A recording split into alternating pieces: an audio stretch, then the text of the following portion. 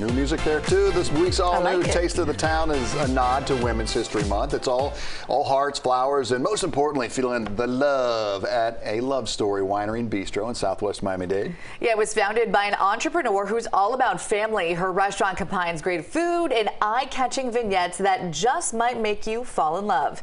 CBS News Miami's Lisa Petrillo takes us there.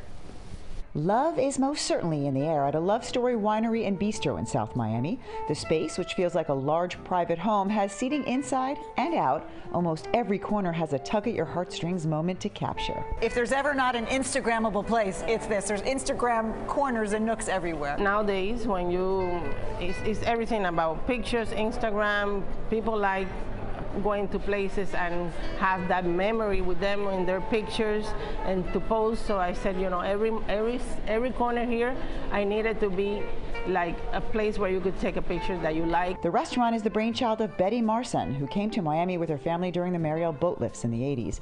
For 31 years, she ran Betty Boo Party Rentals, creating countless birthday parties, quinceañeras, weddings, and more. Last August, she opened her dream space for the community. I wanted to have a place beautiful for the community where they come and have a friend day, a family day, something different that you don't have to drive 45 minutes to go and find parking. I want to have this here in my community for me, for my family, my friends, and for everyone around. It's a family business. The name reflects her outlook on life.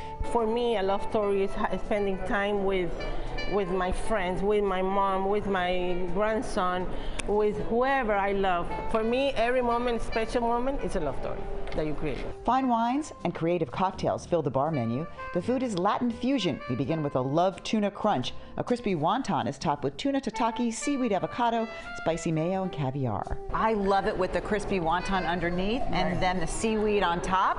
A little bit of the caviar and the softness of the avocado. Right. Super elegant and fun. The shrimp tostone is breaded with plantain chips, making it both crunchy and moist. And the rack of lamb, called My Love, is topped with crusted pistachio with lemon herb yogurt and carrot puree. It's elegant, it's fancy, but it doesn't feel overdone. Right. Clean meat, perfectly seasoned, lovely, lovely lamb chop. We end on a dessert called I Love You With All My Heart. It has passion fruit, meringue, and pie crust. I love the hearts. You love the hearts, of course you do. And inside that heart with that passion fruit is excellent. The meringue and the crunch of the pie crust. I'm in love. Yes, everything is an Instagrammable moment. A Love Story is open Tuesday through Sunday, serving lunch, dinner, and brunch on the weekends with a lovely taste of the town here in South Miami. I'm Lisa Petrillo, CBS News, Miami.